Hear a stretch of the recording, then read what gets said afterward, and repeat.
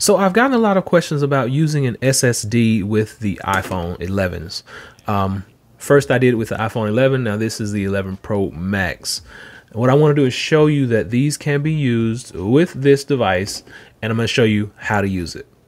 So stay tuned, check it out.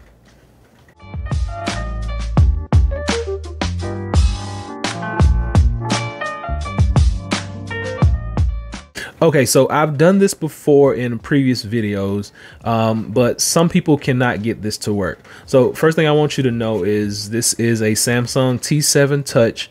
This particular device is exFAT pre-formatted, so it works with the macOS, the Windows, and Android systems. So it works with all of these systems. I've tried it, I've tested it, just know it works. In order for you to connect this though to your iPhone, since iPhone is still using the Lightning adapter, there are a couple of things that we're going to have. First thing you need is the Camera Kit 3. This is specifically by Apple. You cannot buy a third party. You have to get the Apple version. I've tried third parties. They don't work. So Lightning cable right here, you get USB right here, and you need a power adapter over on this side. That's the first thing you need. Second thing you're going to need is some type of power source. So I'm using a portable battery. This is a PD charger. It's super fast, 20,000 milliamp. It's by the company Omar's. I'll drop a link below so you can check that out for yourself. Then you're going to need the charging cable that comes with your iPhone, which is Lightning to USB Type-C. We'll use that for power, and I'll show you in just a moment. And then you're gonna need a device that has USB to USB Type-C or something similar. So let's get that right there. And now let's get started. So the first thing that you're gonna wanna do is go ahead and get everything connected. So Camera Kit 3, just gonna plug that in. Once we have that plugged in, you want to get a power source going to it. So I'm going to use the original Apple cable that came with the phone. I'm going to connect to my power supply, set that off screen just so it's out of the way. And I'm going to plug this in just like so. So we do have power. Green light, we're charging. Next thing we want to do is actually connect our SSD. Now there's no formatting, there's nothing that I'm gonna do. It's very notable that you cannot set up the password protection or the fingerprint scanner on this device, on this phone. It has to be done on an Android device, a Windows device, or a Mac computer. So I'm plugging in the SSD to here, and then I'm gonna plug in the SSD into the camera kit using the USB Type A. So it lights up, letting us know that we do have power. And now we just wait a moment. I'm going into the file section, and as you can see right there, the T7 Touch pops up. Once I put my fingerprint in there, it's gonna read my fingerprint. It's gonna pop back up. And now all of my files that are on this device can show up on here. So these are all my files that I have. Few videos. This is all my YouTube stuff. I can click on one and I can play it directly from here. As you can see, it is moving, it is working.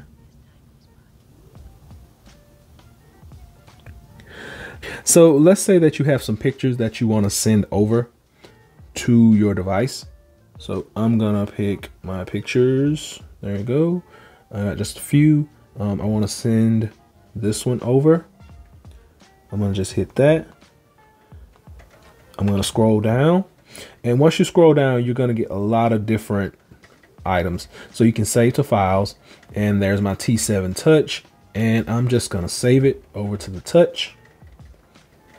Go back out, go here, go to the Touch, and I should be able to scroll all the way down, and there's that picture right there. So we got pictures done. So the next thing I want to do is want to check to make sure that videos will go over. So I'm going to select the video, and I want to put it on my phone, and I want to copy it. And going to my phone, there's the video. Now that video is fairly small. This one is about 1 gigabyte. I'm going to select that one. I'm going to put it on my phone. Now keep in mind this video is roughly a little bit over 1 gigabyte. So it may take a little longer.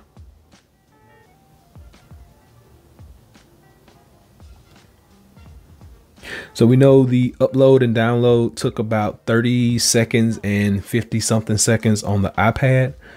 And this is transferring through Lightning versus USB Type-C directly. So it may take a little longer. We're going to sit here and wait.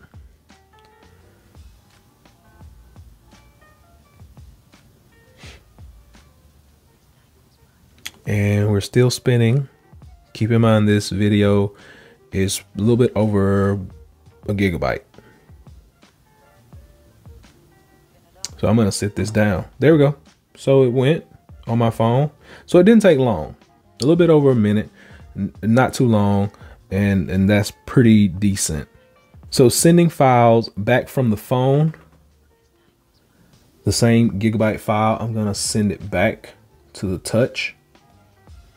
And I need to put it in a folder. I'm going to add a folder and just say new. And I'm going to put it in the new folder and copy it. Now keep in mind this one was the one that was a little bit over 1 gigabyte.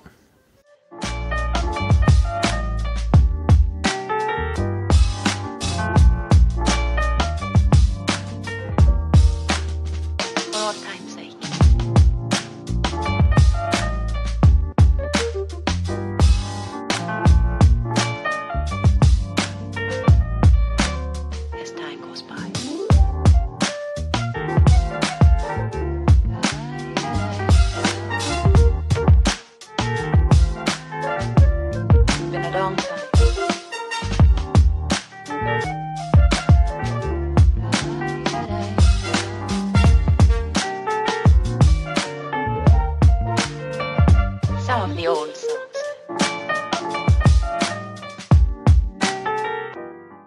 All right, so there we go.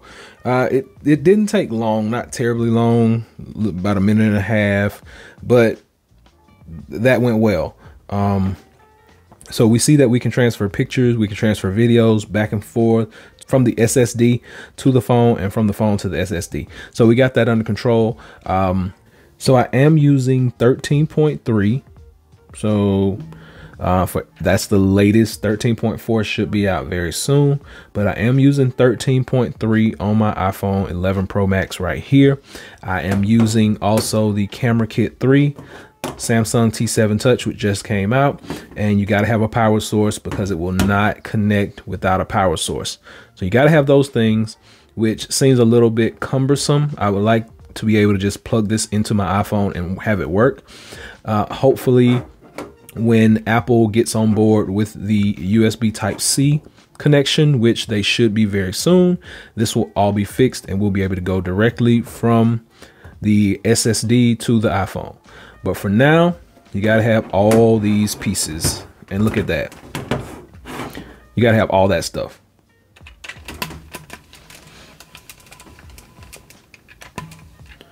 So for now, you got to have all this stuff. So if you want to transfer directly from your SSD to your iPhone, this is your setup. It looks something like this. You got to have this stuff.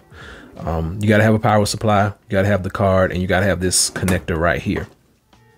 So hopefully this has been able to clear some things up. exFAT is pre-formatted for this particular device.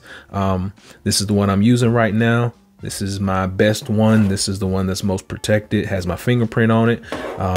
Can't get any better than that. So it can be used, it can be taught. So even on Samsung's official website, if you scroll all the way down and you go to compatible devices, smartphone and tablet, there is no mention of iPhone in there. So you got Sony's, you got Xiaomi, you got Vivo, you got Oppo, you got LG, you got Huawei, HTC, of course the Samsung, but there's no mention of iPhone in there. So indeed, I have broken the code. You can use this card with your iPhone, and it works just fine. So hopefully this has been able to help someone out. Until next time, be sure and give me that thumbs up. Keep all the comments coming. Please subscribe. Average Tech Guy out. Peace.